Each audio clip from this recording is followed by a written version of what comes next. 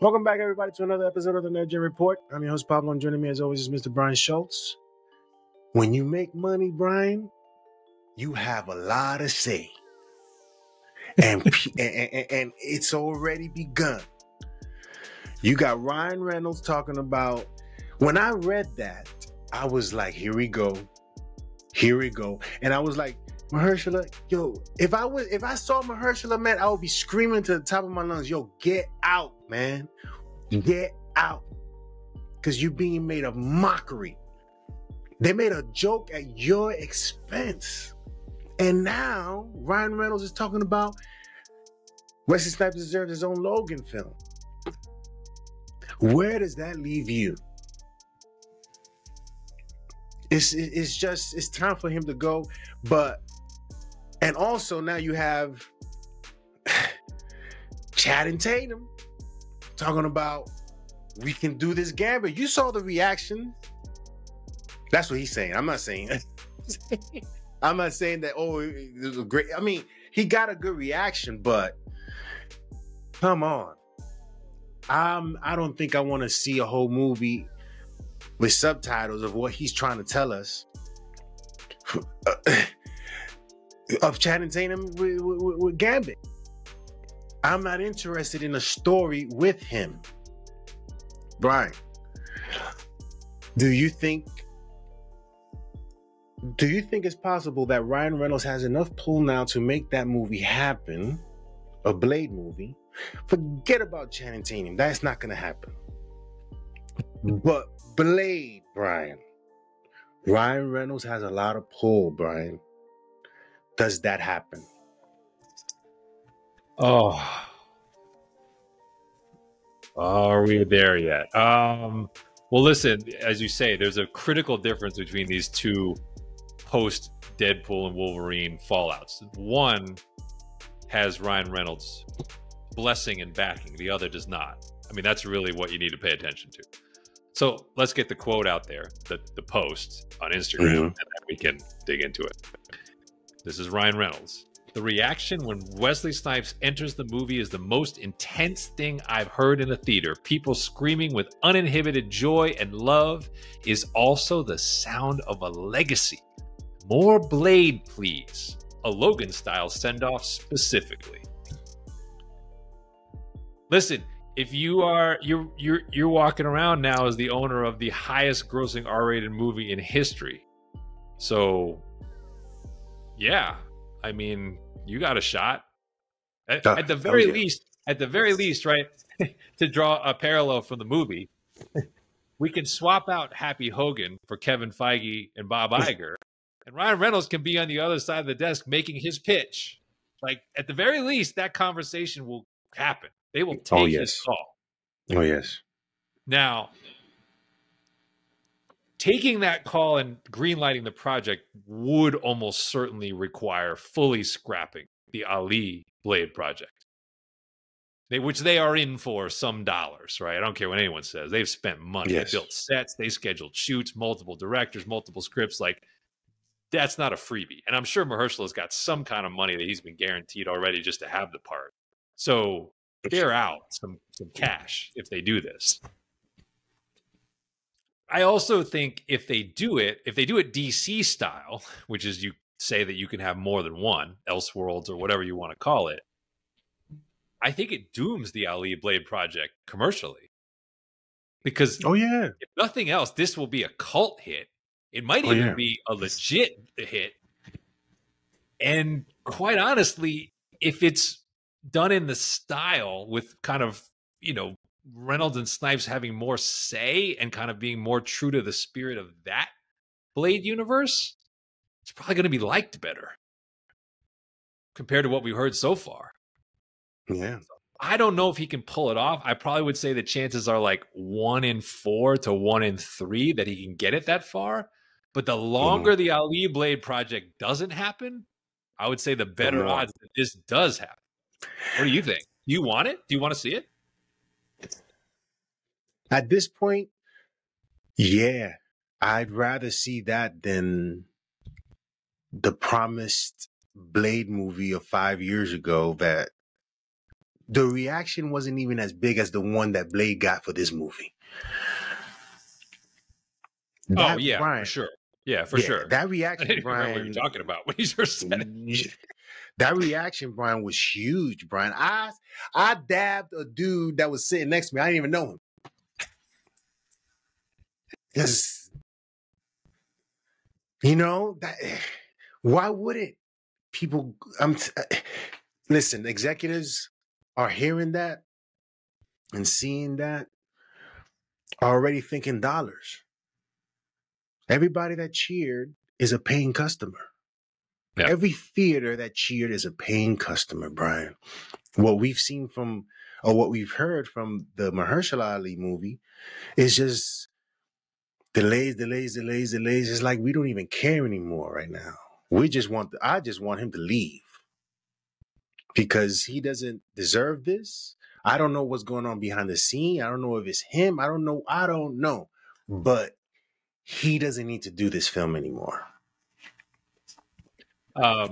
You could also argue that I think one of the parallels that Reynolds is drawing there is not totally unfair, which is that, he and Snipes co-starred in what was clearly the worst of the three Blade movies. Trinity was not a good ending, though. Blood Hunt, the first one, those are good movies. The last one is not. So you could argue there is unfinished business if they're trying to put a bow on that franchise in a way that Hugh Jackman was constantly searching for that proper swan song as Logan and finally got it in Logan. So, look, I don't think the budget would be huge, but then again, they only wanted to budget $100 million for the Ali Blade movie. So if you gave the same $100 million to a Snipes Blade movie, could that get you 250, 300? I think it could. Oh yeah. I could. Think five and above. I mean, the first two made kind of like around 250, 300 globally when nobody knew what superhero movies were supposed to be in like 1990s, like $1998. So like this one probably could get you. Oh, definitely. Especially if they keep the tone and they kind of have, they put it in the hands of a good action director. Yeah, like I think there's enough steam here that it could work. He also kind of gave you the proof. Like, that's the thing. Like, if they just announced this out of the blue, I'd be much more skeptical. The fact that you saw him for however many scenes he had, and you kind of were like, yeah, he still kind of can be a grizzled Blade, and he still can deliver the lines, and he can still deliver some kicks and punches believably. That, I think, is the biggest thing that, like, as much as you cheer at the first scene, you kind of left the movie being like, he still kind of has it. He still has it in the bag. Yeah. So that's what makes me think, like, initially, I think Wesley Snipes was in communication with the MCU about possibly doing the Blade movie, and Mahershala Ali made that phone call, and that was a wrap. I'm confident in that being the case, Brian, because of how that transpired. How Wesley responded to a lot of those things, and I'm pretty sure there was communication about possibly coming back as Blade, and then that call was made. Well, also, I correct me if I'm wrong. I gotta look this up while we're talking, but I believe the John Wick director wanted to do Blade and got turned down. Chad Stahelski. Mm-hmm. I'm pretty sure he lobbied Marvel to do like a hard action Blade movie. And they said no because they wanted to do the Ali version. Make that call now. Put him with Snipes and with Reynolds producing, and let's go to war one more time. He can't do it for a long time. That's the only thing, right? That's the only thing. But I don't know. Could he hand off the part? Hand it off to they can hand off the part to what they initially wanted to do. That's what I'm asking. What about him doing that? And they kind of salvage a little bit of their idea. That would be appropriate. Why wouldn't that be appropriate? Because it would be a fail if they would give it to Ali and then hand it off, and it's like we only get one shot with Ali, and that's it. At least with Wesley Snipes, we can understand that route. But again, if you go that route, then we get no more Blade. We get his daughter for the rest. Unless, everything's going to restart. Nothing's set in stone with the MCU anymore. Yeah. But it would be, I guess, appropriate until after Secret Wars, where you can do whatever it is that you're going to do in terms of resetting. I think Reynolds would make that argument. He would say, "Look, we just did it with Hugh Jackman. Like this has no bearing on whatever Wolverine, Kevin Feige, and Marvel want to do going forward. This is entirely backward looking, but makes us money in the meantime." But the casualty of that is clearly the Ali rendition of this. That's like, it just doesn't work. Like you'd have to, as you say, wrap things up with the Snipes Blade, wait, and then you would have to introduce new Blade. Whatever happens at the end of the Snipes Blade would then be like your new Blade storyline kind of going forward. So, I mean, yeah, again, how does, it's like, beginning of like Rambo 2, when he's in like the prison chopping the rocks, and like Troutman gets him out, and he's like, "Sir, do we get to win this time?" How does Mahershala Ali get to win? There's no scenario where he gets to win. Nah. I was watching First Blood today. Great movie. Yes. Great movie. He should have won at least a nomination for that. The ending part. Nothing is over. Nothing. You just don't turn it off. I almost got that whole line down packed because it was so good.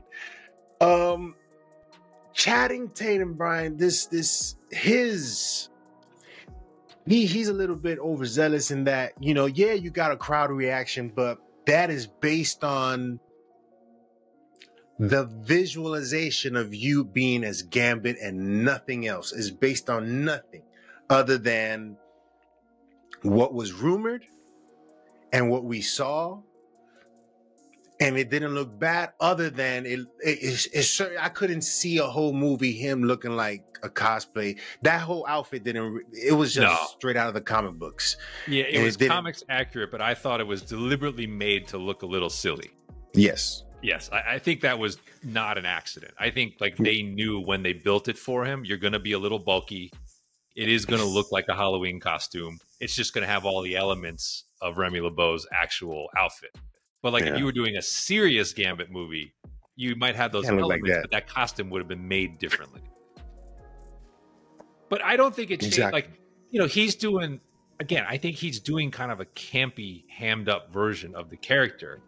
I don't think that's what I want to see in an actual Gambit movie. It works in the Deadpool and Wolverine shtick. It doesn't work as its own standalone. I don't even want to see a Gambit movie. I don't care who plays it. No, I tend to agree. Like, why are we doing that instead of focusing on building up the X-Men? Yeah. But he sees the dollar signs at the box office, and he's got hopes. He's got hopes. Oh man, it's like I got another chance. Because he was disappointed apparently the first time when he was turned down. Or when they buried it, and now he has this sort of revival and this possibility of, do people really want to see it? I don't think so, but whatever. It's not like we want to see an Elektra joint either. No, it's like, well, you don't see her asking for it. No, I think, in fairness to Channing Tatum, who, as I said, I'm not a huge fan, but he was robbed. They announced the movie. They greenlit the movie. They sent him to Comic-Con to promote the movie, and then the deal happened, and they canceled it. Like, people don't remember. Like, they did a panel. So, like, in fairness to him, like this wasn't like necessarily even a Mahershala Ali situation where it was like stuck in development. Like, they had a plan. They had personnel. They had their story. Like, everything was on track, and literally the merger killed it. So, like, he was robbed of something that was going to happen. Got it. Yeah, but that doesn't mean I want to see it. No, especially not now with all of, because listen, whenever the X-Men comes out, it cannot falter, and we tend to say that with every movie that they're gonna do. It can't falter. The X-Men is something it can't, because we expect Thunderbolts or Captain America 4 not to especially Captain America 4 not to be good. We expect certain things not to be good. But with X-Men, we expect a next level up of what we've gotten in the past. Yeah, I think it's also part of the reason our hopes are lower for Brave New World and Thunderbolts is that, those are in some ways have become legacy projects. These are projects that were already done in the same umbrella of which we've seen Marvel produce subpar product, whereas X-Men is on the come. It hasn't happened yet. So they have they have a chance to really reset, reboot, do things, right and proper. Like they have all that opportunity in front of them. So we expect more. And obviously the legacy of these characters, certainly, in animated form, and then even to a lesser extent, there are very high points within, I think, some of the movies that have been done, individual portrayals, individual moments. Like, I don't know that they've nailed it, like across the board, but like this is not a franchise that has been terrible, and it's certainly been profitable. So yeah. It should be high. Like you should be thinking these are billion-dollar movies when you go make them.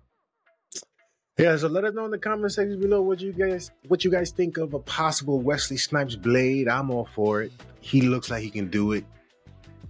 He thinks he could probably do it. I'm pretty sure he wanted to do it better too. Can I just say, I bet you if they did announce it, he would look, sound, and move better, because there's a big difference between being brought in for a day or two to shoot a couple scenes and do a cameo, and giving him time to get exactly prepared. That muscle memory will come back. Those martial arts moves will come back. He'll get all the stretches, all the stem cell stuff, all that stuff done so he can get back at it. So let's see. And also let us know in the comment section below, would you actually like to see a Channing Tatum Gambit movie?